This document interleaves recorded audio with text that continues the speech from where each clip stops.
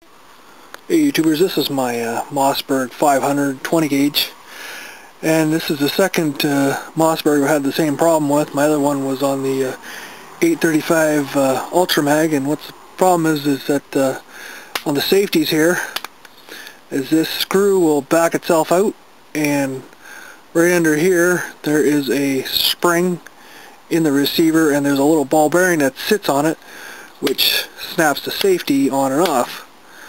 And what had happened is that we were shooting today, and about maybe 30 rounds or so, that screw backed itself out, and I found the, actually my nephew found the ball bearing sitting right there, and so all I did was put the bearing back on the little spring and Loctited that screw down, and it seems to be fine now. We shot it a bunch more, and no problems, but this is the second one I've had that happen to me, so I figured I'd put a video up on it, so for any new owners or owners who've had it for a while, I might want to check that. And yeah, that's it. So thanks for watching.